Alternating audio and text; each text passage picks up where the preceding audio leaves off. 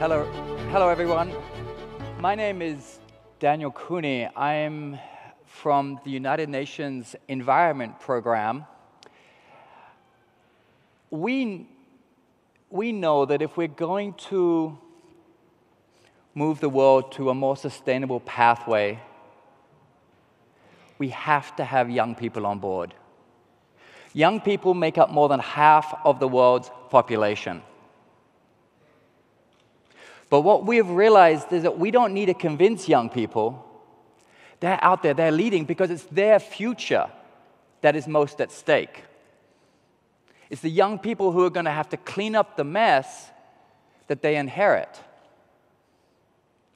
So at the United Nations, part of what we are trying to do is to highlight the amazing initiatives that are going on around the world, led by young people. We hope that these initiatives will inspire the rest of the world, inspire today's leaders to take action. 3 years ago, we launched a program called the Young Champions of the Earth. It's an annual global competition in which we identify 7 amazing young environmental entrepreneurs. We give them a cash prize to implement a big idea that they propose, and we give them a year of mentorship and guidance. My panel today is made up of 3 of the 7 2019 winners. Before I introduce them, I just want to show you a very short video about our program. Liftoff. We have a liftoff. It's been said, nothing's more powerful than an idea whose time has come. But one thing is more powerful: the people who make that idea a reality. The ones brave enough to leave behind old formulas, who dare to invent the future. Nonconformists, disruptors, innovators, making new tools and forging new careers. They come from every corner of the globe, different in every way but one. They are young, and they know tomorrow belongs to those who see beyond today. In the breakdown, they see a chance for breakthrough, for people, for planet, and maybe even profit. The United Nations is seeking inspired young problem solvers with big, bold ideas for the environment, for humanity, for a greener future. Does that sound like you? If chosen as a UN Young Champion, you'll be connected with accomplished mentors, customized training, and seed funding to turn your dream into a reality. Is this your chance to lead a new wave of green careers? To step up and make a difference? There's only one way to find out. Come see if you have what it takes to become a young champion of the earth.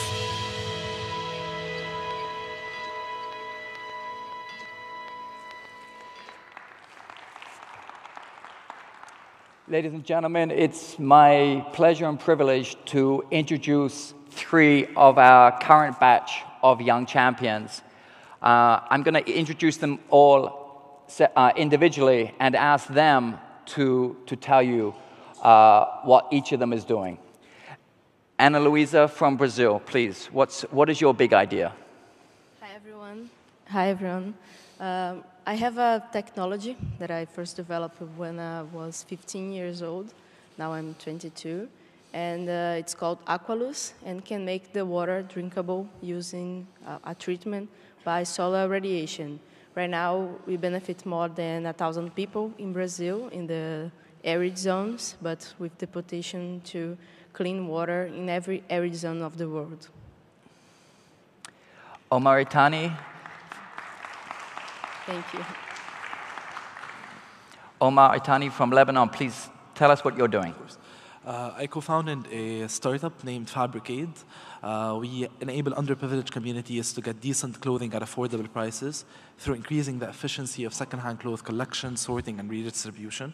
In the past year, we have recycled around 100 tons of clothing, distributed more than 100,000 items to underprivileged communities for prices ranging between maximum $0.3 to $2 per item. We moved from a company in 2017 that had 2 employees to more than 100 within less than 2 years. And hopefully with the help of UN and supporters here in UAE, we'll even grow further in the upcoming future.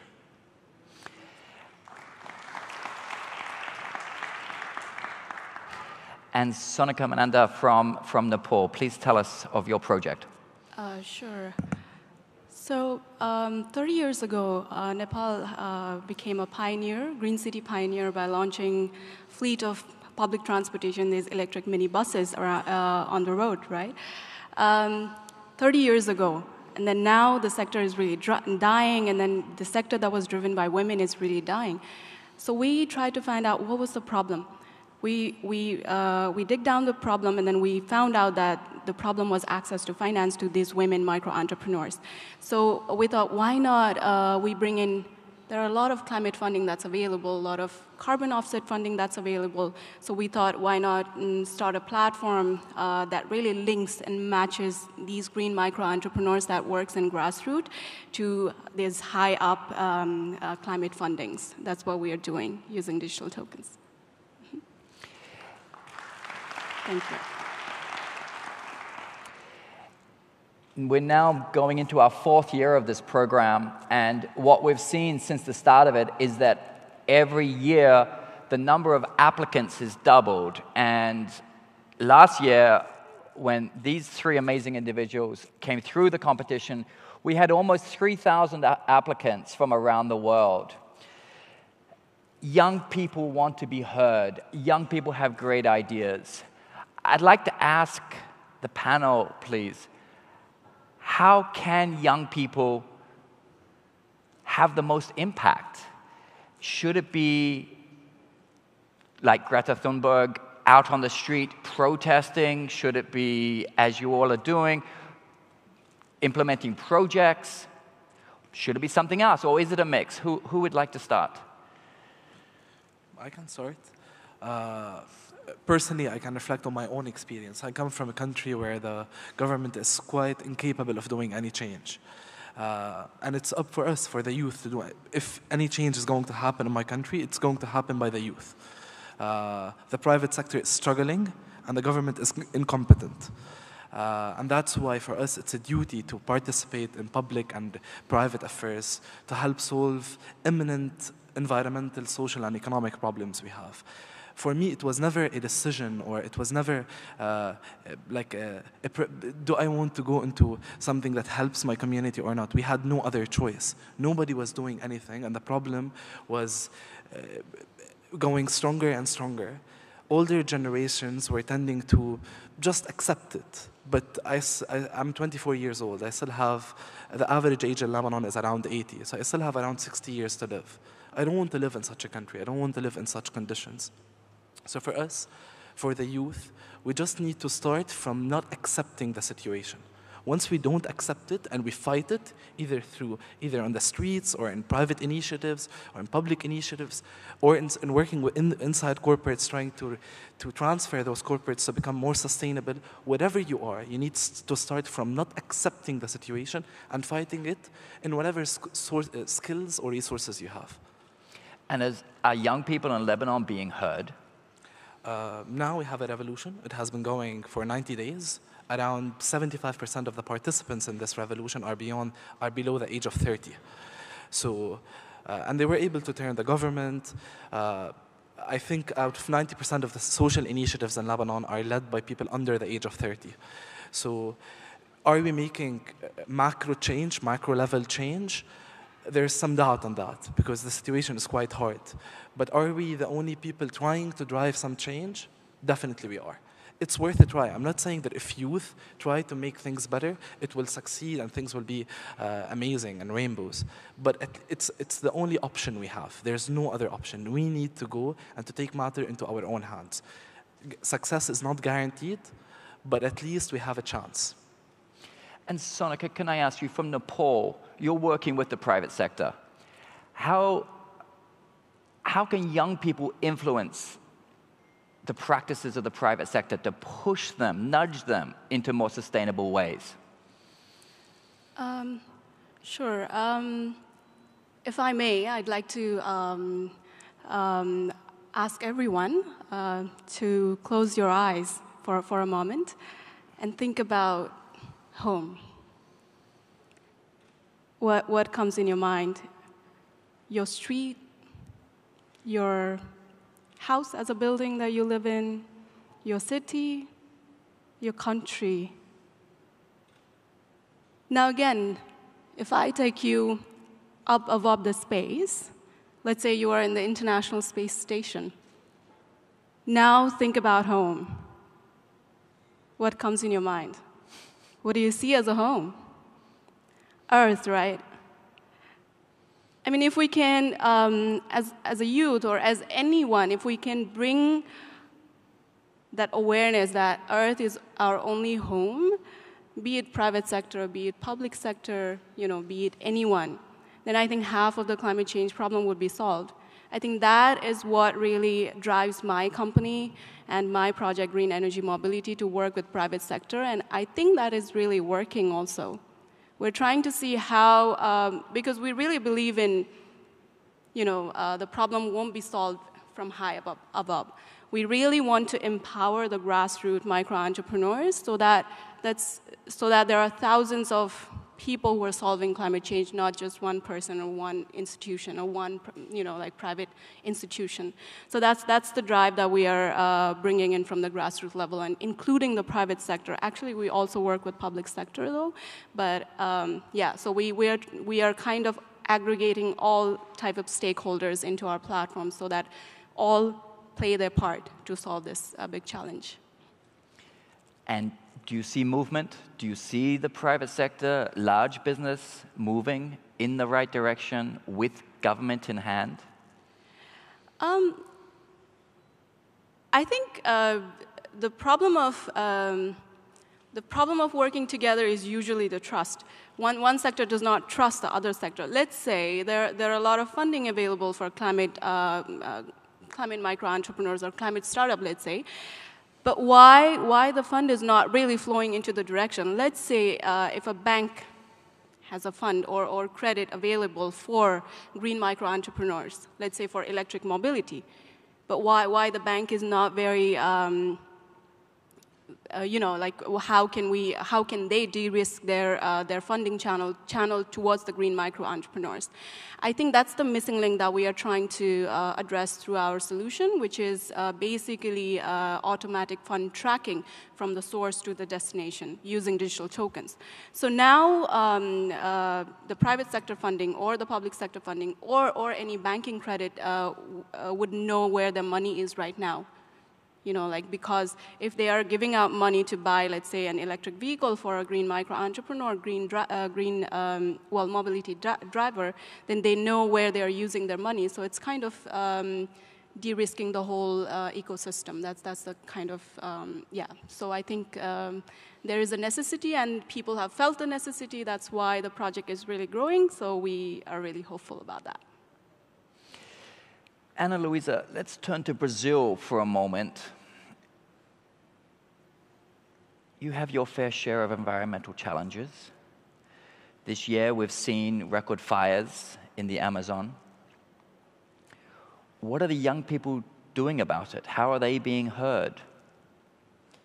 Well, in my experience, and I talk for the young entrepreneurs and young social business back there in Brazil, we are trying to kind of install a culture of young leaders.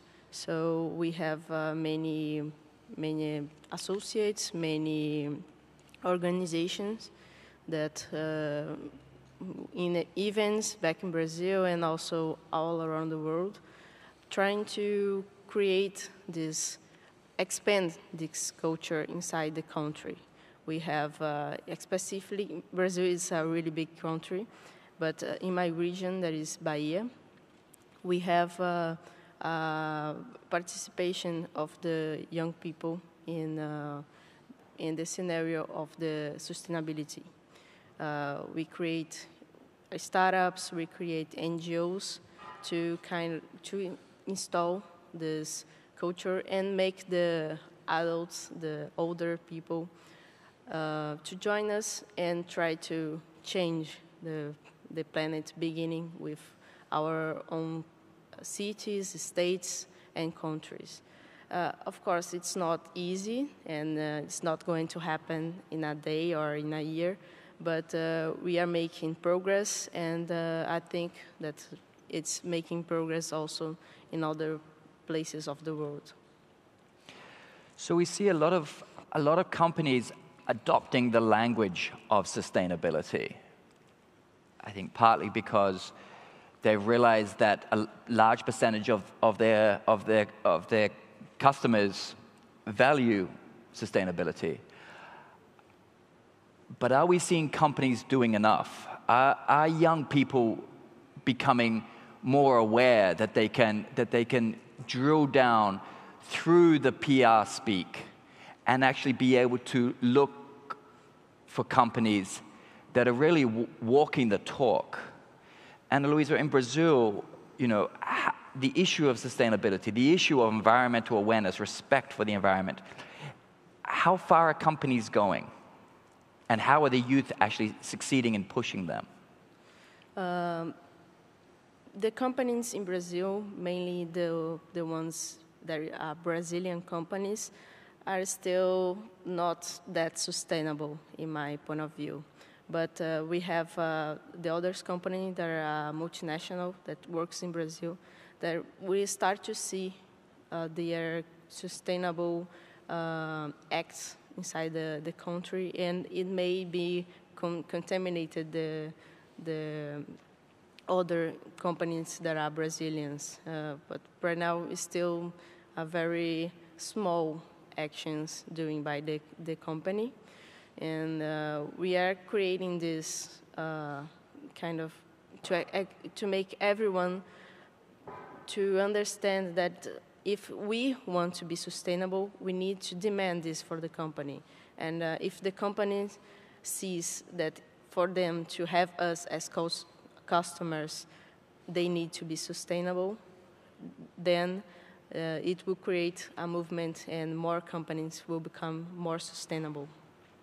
I think that will take a long time in Brazil, but we have seen this already in Europe and the US. And Omar, you're in the business of trying to get people to recycle their clothes. You're a threat to fast fashion, a multi-billion-dollar industry. So how do young people look at this? I mean, I don't see any reduction of the numbers of people walking into Zara and other fast fashion stores. But how are you making inroads? Because I know that your business is growing. How are you making inroads with the young? Sure. So first, through stating the facts. And that's one of the reasons behind my participation today. When people think about pollution, they think about the aviation industry, the oil and gas industry. It's important to state that the fashion industry is the second biggest polluter in the world. And people try to reject this fact because we don't want to believe that things we put on our body, things so intimate to ourselves, are one of the biggest causes of pollution, whether environmental or even social, in child labor and sweatshops. So through exchanging those facts and giving people an alternative. So if we go in conferences and we speak and we speak and we speak, but there's no infrastructure on the ground that allows people to recycle their clothes and to get recycled clothes, we are not doing anything. And that's what we try to do at Fabricate.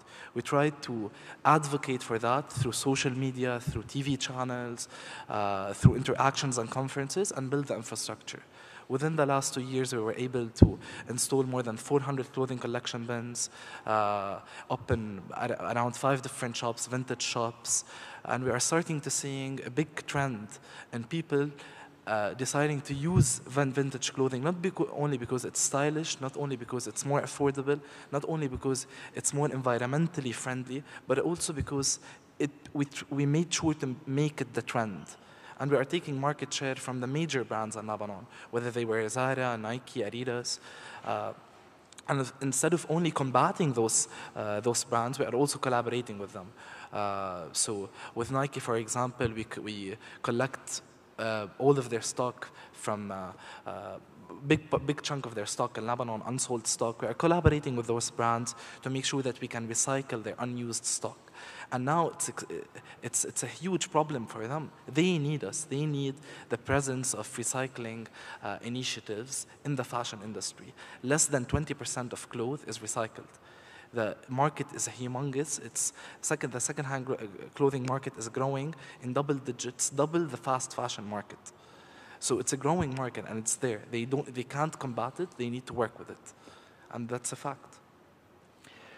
So we've only got a couple of minutes left. In under 1 minute, can I ask each of you, what is your one message for the young generation of today to protect the planet? Sonika, should we start with you? Sure.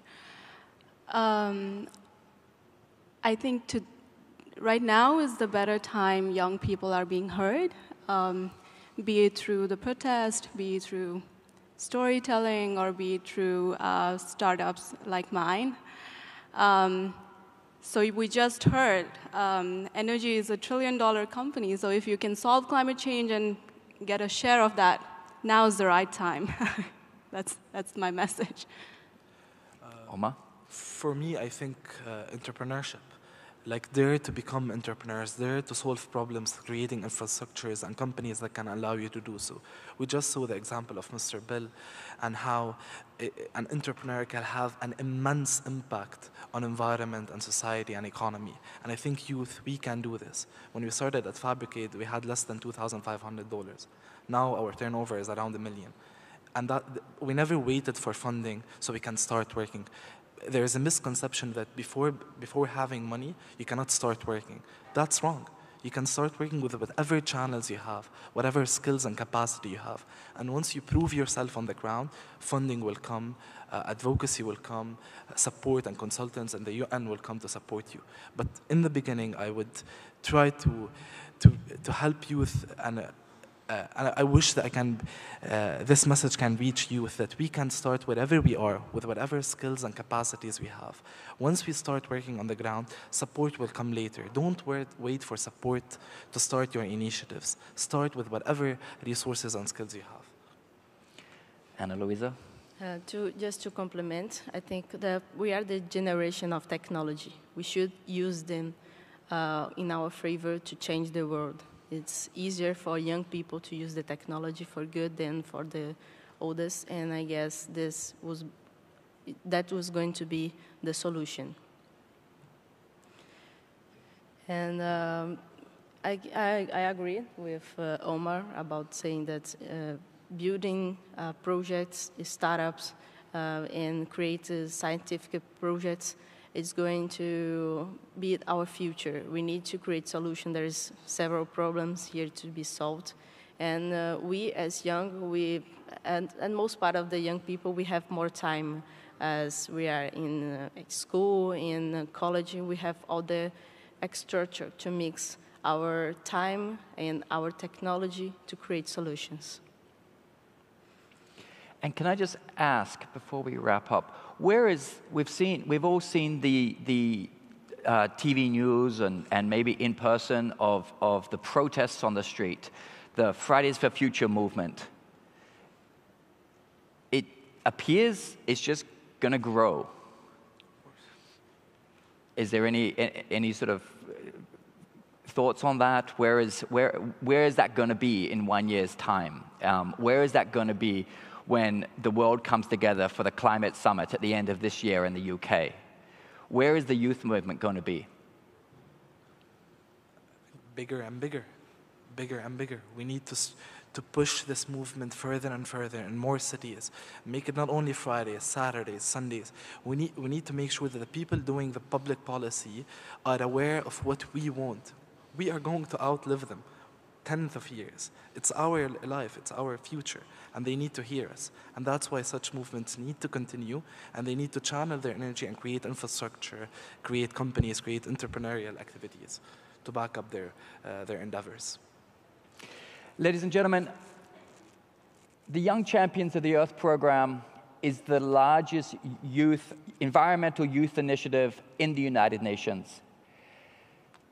We want to grow this program. It's only been in existence for 3 years. We want to grow it. We want to find and help dozens of young people like these to be able to implement their dreams, to be able to scale them, to be able to show the world that we can make a difference, that there is hope.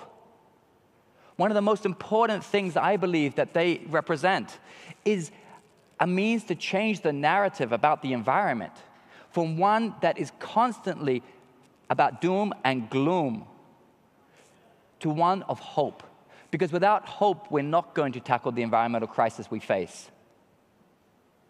So therefore, I'm going to make a sort of a shameless plug that we are looking for new partners at the United Nations. We're looking for new partners to help us scale this program, to grow it. So therefore, please, if any of you are interested, please come and see me or the Young Champions at the end of this, and we'd be happy to start a conversation. So ladies and gentlemen, please thank my amazing panelists. They're doing amazing work, and thank you very much.